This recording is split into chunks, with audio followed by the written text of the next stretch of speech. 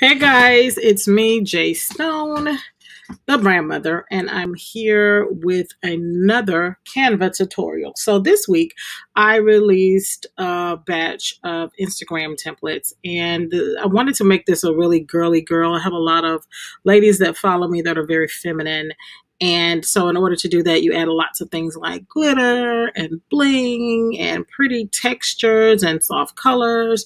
And so I kind of wanted to show you guys how to add some of these bling textures, marble textures, glitter, foil, how you can add all of that to your designs right in Canva.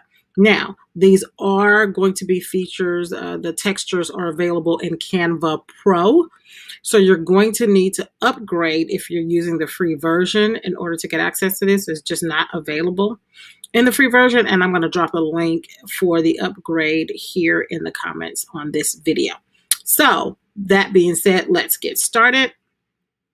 So I'm going to start with just a blank sheet, and I'm going to use the grid for this, and I'm going to use the single grid where you just click, and if you go in elements, I go into elements and click the grid.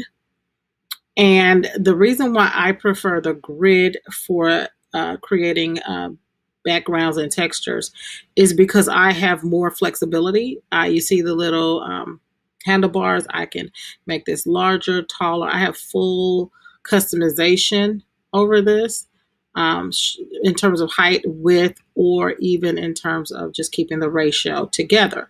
Now, in a lot of people's cases, they use frames. I don't use frames for this. Frames are good for other things. But the thing about a frame is when I do a frame and I just went to elements and frames and I just chose the square frame, it only allows you to keep everything within the same ratio. So I can't control the width, the height individually or separately. It's all in the same dimensions. And so for this case, I want a little more flexibility. So I used the full page grid.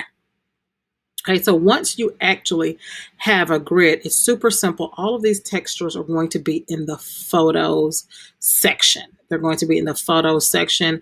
And if you simply search, in this case, I like rose gold. So I'm just going to choose, I've already done a search for rose gold. So I'm going to type it in, and it's going to bring up all the rose gold items that they have in the library, which, as you can see, there's quite a few of them. And so once you find something that you really, really, really like, you take it and you drag it over.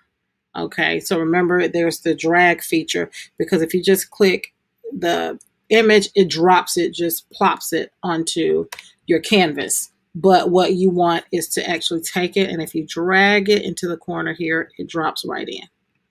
And there you have it. And I kind of like this glitter gradient, but it works with anything that you want to have. If you like watercolors, you can do the same thing. And if you double click on the image, you can actually control, like slide it and show what part of it you want to see. So if I want to see this side of it versus another side of it, that's how it shows up. So for all intents and purposes, I'm going to go back to my original one, which was this one. And that's what this looks like. Now, let's just say I wanted to maybe have the width on this one, the full width. Then I can do this. And then now it's just at the bottom, or it's the full size. Okay. And so I'm going to go back to take it to just a column, because that's all I want. And then this leaves you the opportunity to drop in a shape. Go to elements, and we can go to shapes, and I want to just maybe drop in another square, and here's where you can just go in and do the color here, and then you can go in and add text or something like that, anything that you want. But this is the basic design. I want to say change this to a different pink. There it is. And the great thing I like about the Pro version is when you bring in an image, it actually pulls the photo colors, so you don't have to guess at what might be a good color to go in. All right, and so I could do that, and then now I can go ahead and put whatever text I might want to put on top of it.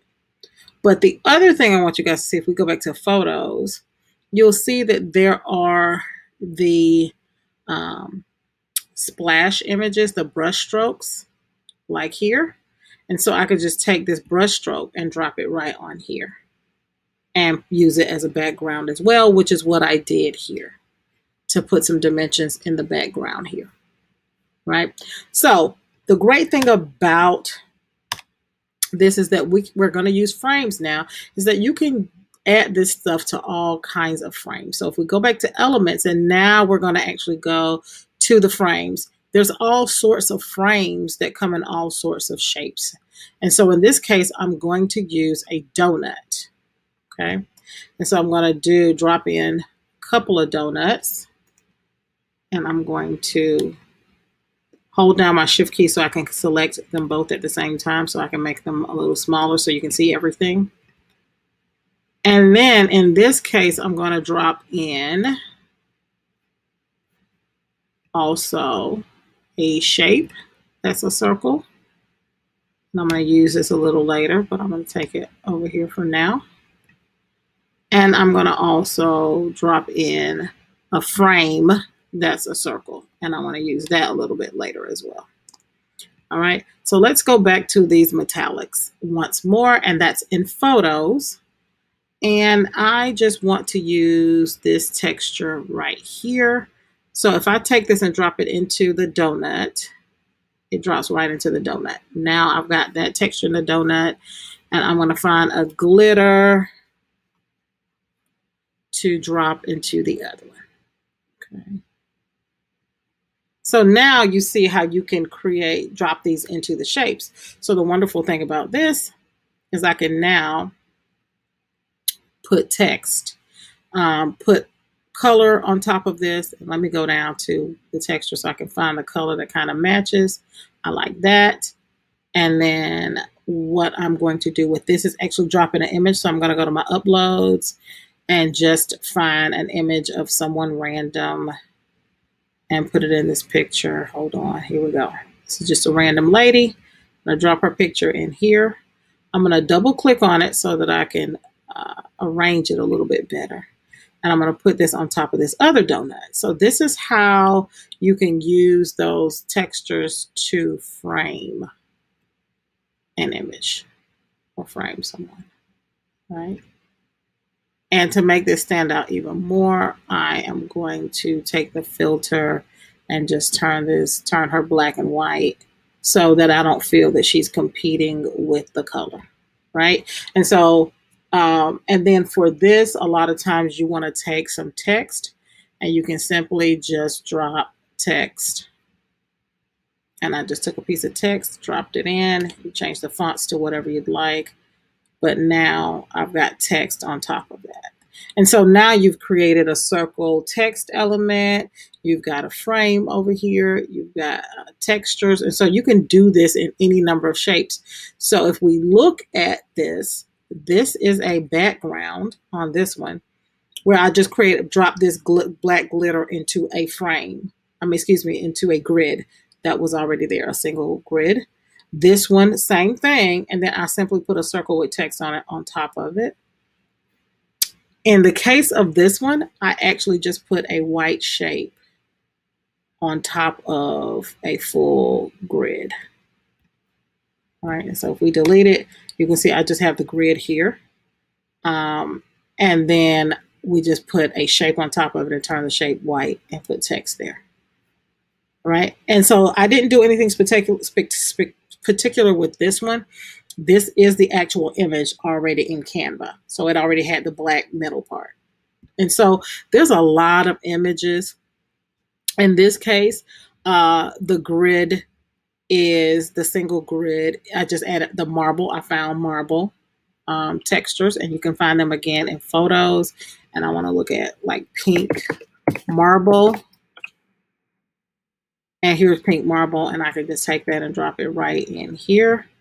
And take it and drop it in here, and then you'll see that there it is, right? And so this is what you can play around with. And then you saw the glitter and the text. I showed you how to do that. And then one other thing I like is this is very similar to what I did on the design. This is one of those grids that was full size, and we simply took it and made it just a small strip. And that texture is slate. And slate is kind of like a granite type of rock. And so slate comes up.